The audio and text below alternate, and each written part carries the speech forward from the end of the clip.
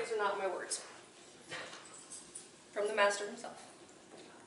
Proclaim it westerland throughout my host, that he who hath no stomach for this fight, let him depart, his passport shall be made, and crowns for convoy put in his purse.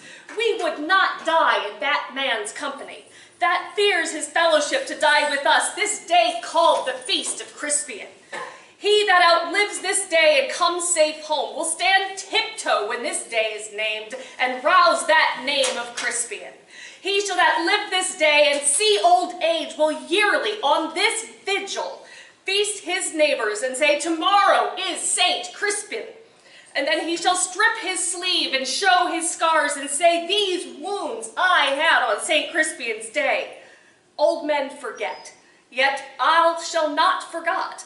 He'll be remembered with advantages, what feats he did that day, and that shall our names, familiar in his mouth as household words, Harry the King, Bedford and Exeter, Warwick and Talbot, Salisbury and Gloucester, be in their flowing cups as freshly remembered. This story shall good men teach his son, and Crispian shall ne'er go by from this day to the ending of the world.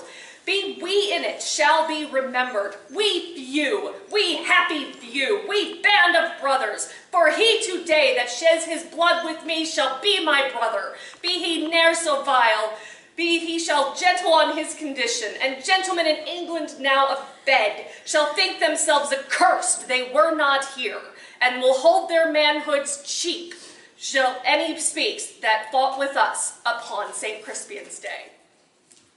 Yay.